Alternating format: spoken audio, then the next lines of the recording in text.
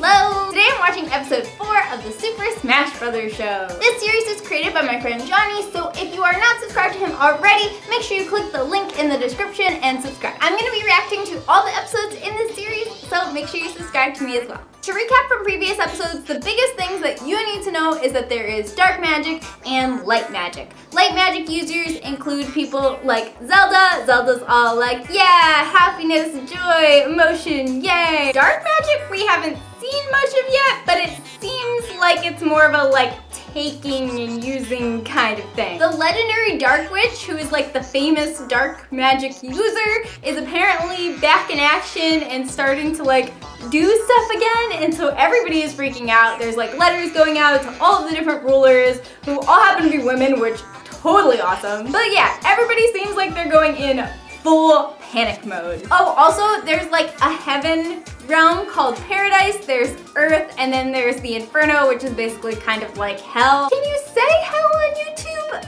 I feel like you must be able to, right? Anyways, Paradise and Inferno don't get along, and Earth is kind of stuck somewhere in the middle. Earth is the realm of chaos, which is appropriate. And now on to the episode. I love how the episodes are starting with intros now. These intros are so cool. Ooh, is this Meta Knight's mission? So Meta Knight is on a mission from Princess Rosalina. Princess Rosalina we don't think is a good guy, so this is probably an evil mission.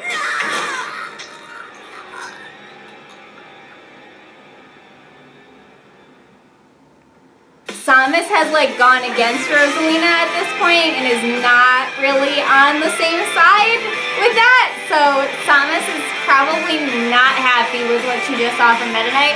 But Samus and Meta Knight are like best buddies.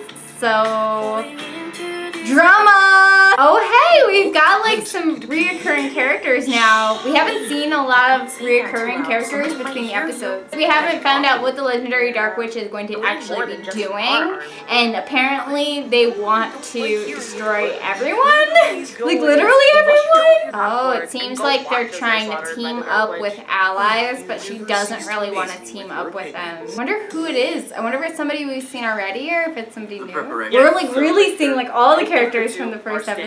Leaving the students in charge feels like when your parents go out and they just are like, okay, oldest kid, you have to take care of the younger kids. Ooh, scary music, scary music. Why is there scary music? They're jumping down to Earth. Oh.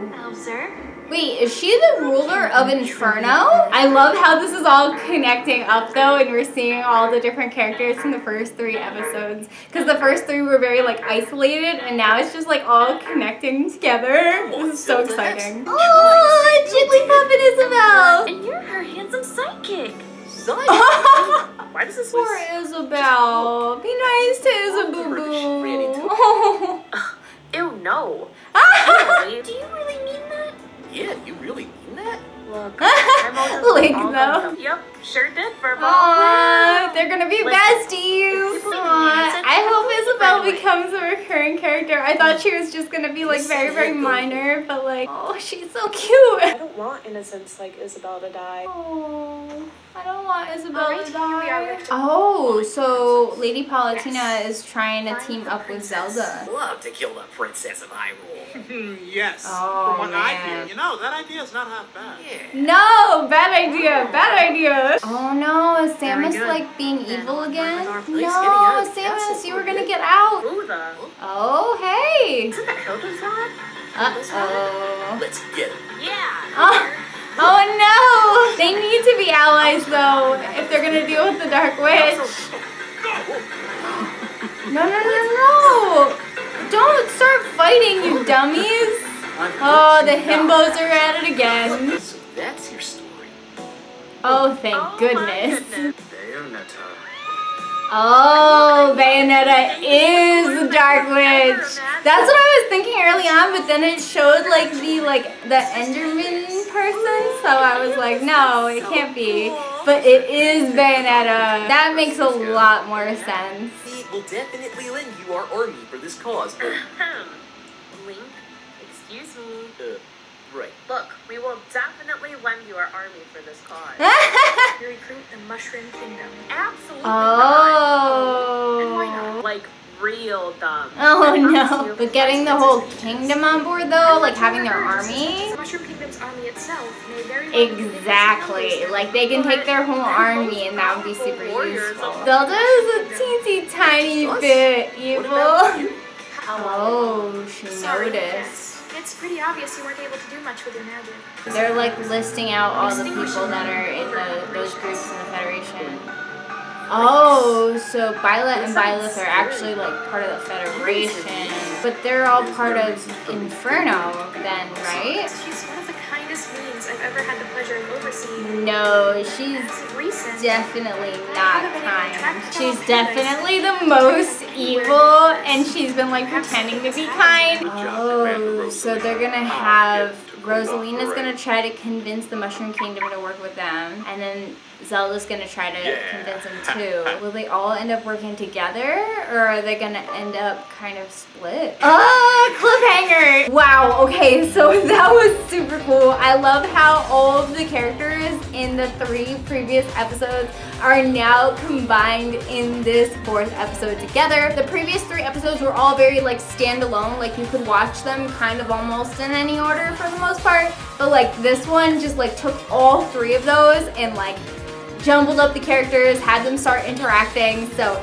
it seems like the story is like really getting rolling. Like we have all the exposition done and now it's just gonna like go from here. Also, it seems like all the characters are meeting up at the Mushroom Kingdom, so I don't know what's gonna happen next, but I'm pretty sure it's gonna happen there. I'm guessing there's gonna be some sort of negotiation between the different kingdoms to try to figure out how they're gonna fight the legendary Dark Witch. This episode confirmed that the legendary Dark Witch is Bayonetta, which was like my first instinct because like I know Jonny and I know Jonny like loves Bayonetta, and I was like, okay, Bayonetta's gotta come in here in some like big pivotal role. But then like seeing the Minecraft Enderman person thing totally threw me off, and I thought it was like the Minecraft character. But anyway, yep, confirmed, Bayonetta. I wonder when you're gonna actually see Bayonetta in one of these episodes. I have a feeling it's gonna be like the most epic reveal ever. If you like this video, click that like button. If you want to see more, click subscribe. I'll be reacting to all the videos in this series. I also post reactions to Pokemon anime and make Pokemon videos in general. Oh, and I live stream on Tuesdays at 8 p.m. EST. Bye.